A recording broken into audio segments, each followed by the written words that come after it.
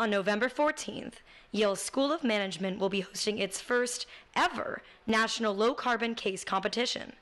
The event is organized by the Yale Responsible Investing Group and the International Center for Finance at the Yale School of Management.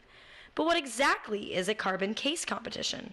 So the idea behind the low carbon institutional investing case competition initially was really utilizing the momentum from the divestment movement to start thinking about reinvestment and strategies beyond just divesting from certain stocks. 14 competing teams from various business schools across the globe will design strategies that promote institutional investment addressing climate change, revise the portfolio accordingly, and defend their metrics and methodology. The winning team will have successfully tackled the complexity of inferring, evaluating, and integrating corporate emissions data into a coherent portfolio and persuasively defending their rationale.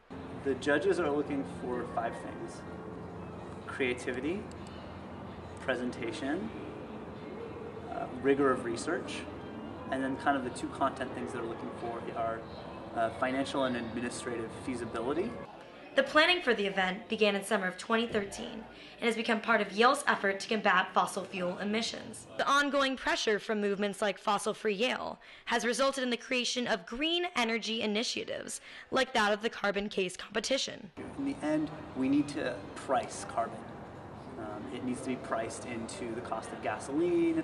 It needs to be priced into the cost of this building's energy. There's more than one strategy. The strategy that I'm working for right now is divestment. This is another strategy that could also have an impact. Although the competition only tackles the issue of carbon emissions and not the social aspects of divestment fossil-free Yale advocates, the event gives Yale alumni, faculty, and students an opportunity to engage leading thinkers about reducing the carbon intensity of university endowment portfolios. It's not going to look the same for every single institution, but we want to share ideas and really get people thinking about what the opportunities are for their particular institution.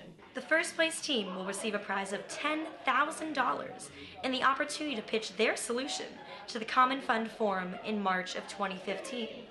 From YTV, this has been Lily Rivkin.